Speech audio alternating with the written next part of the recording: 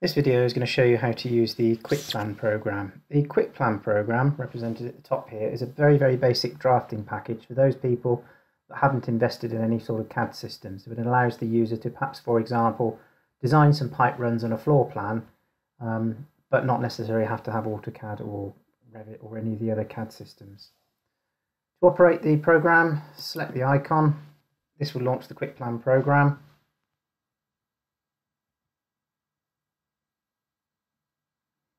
This presents us with our Quickplan screen. So we start a new floor plan, give it a file name, and then we put the basic outlines of the floor plan in. So let's say I have a basic domestic house plan. Let's say it's 10 meters by 10 meters.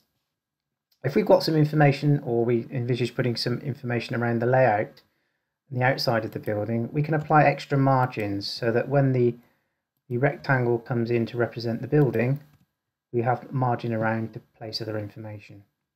We can specify our wall thickness, and we've got these various shape choices as a starting point. Selecting OK presents us with our plan.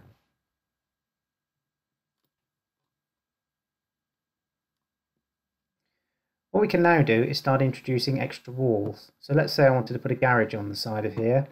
I could insert a partition. I can set up the partition, and I can set up the double line thickness. I can then start drawing the lines.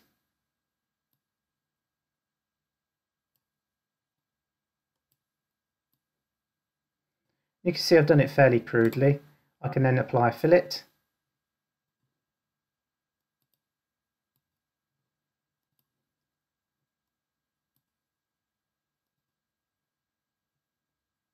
If I want to delete a small section of line, I can highlight it with one click, select delete on the keyboard. I can drag a line and move it around. Or if I wanted to, I could eliminate that line, grab this one, grab the little grip, stretch, fillet, and delete.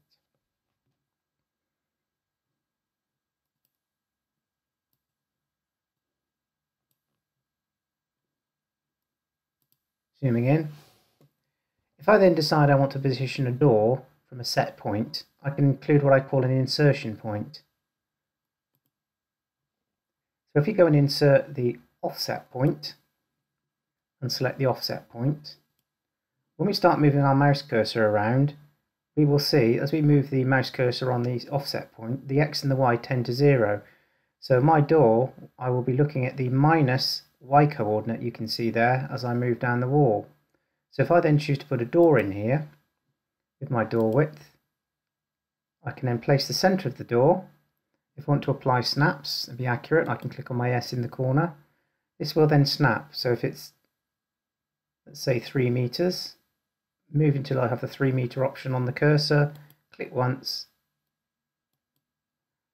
place my door.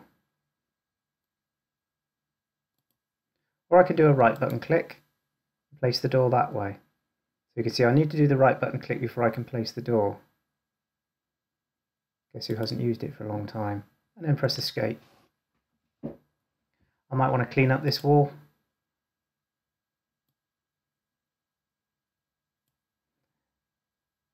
Get rid of the double lines. Insert partition. It's one line.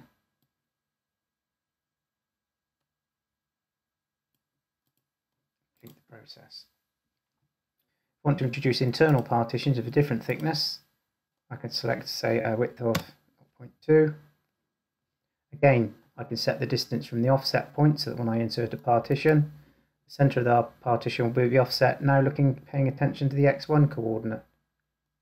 So let's say the X1 coordinate is 2 meters. Click, drag, let go, click, drag, let go. Pressing escape, click once, delete, and then using the fillet command, inserting a door again,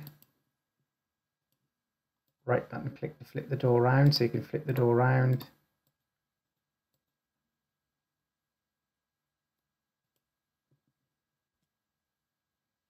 If you want to put windows into the floor plan, you insert window, you put the width of the window in, position it in accordance with your point.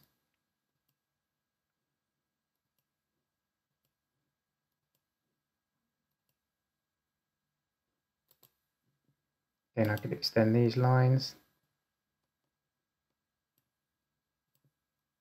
extend these lines, draw another partition, use the fillet,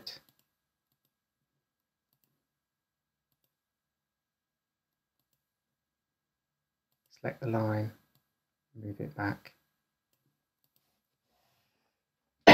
I could actually represent a garage door by a large door, so what I could do is put that in as effectively a window and say it's 3.5 meters wide. Okay, that, place that in the space. We can add text to name our spaces. Inserting text, selecting the default text size and height.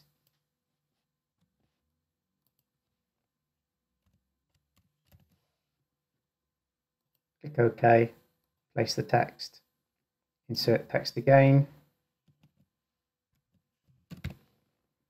and repeat.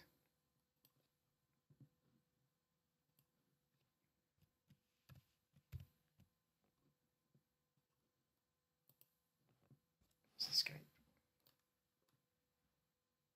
In order to use the file in the MEPworx software, we have to create a DXF file.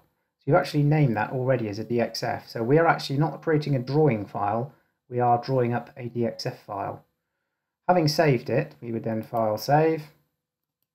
This then allows us to use that floor plan in the MEPworx software.